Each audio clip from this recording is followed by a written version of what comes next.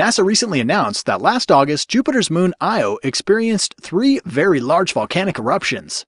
They occurred within a 2-week time frame, leading astronomers to believe that the planet's volcanoes are much more active than previously thought. What's needed to determine if the concentrated activity is a regular occurrence or a fluke is more consistent observation.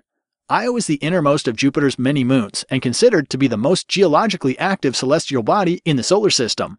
Like Earth, it's home to several volcanoes, but due to the friction-induced tidal heating that results from the pulling forces of Jupiter and the other Galilean moons, they tend to be more active.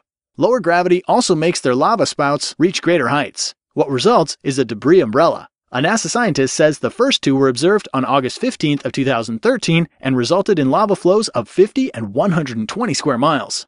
The third and largest of the 3 was seen on the 29th. It is believed to have created eruption temperatures that far exceeded those that have been observed on Earth. Going forward, astronomers hope to spend more time monitoring Io's surface.